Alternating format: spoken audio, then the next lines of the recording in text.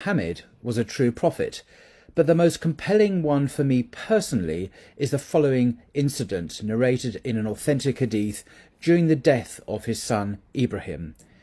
There was a solar eclipse in the time of God's messenger on the day his son Ibrahim died.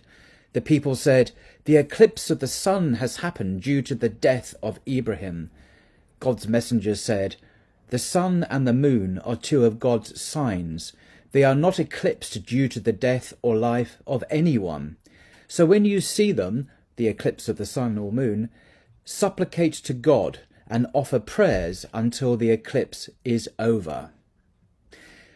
This proves to me that he was an authentic prophet of God. An impostor would have claimed credit for this astronomical coincidence to boost his credibility among his followers, but Muhammad did not.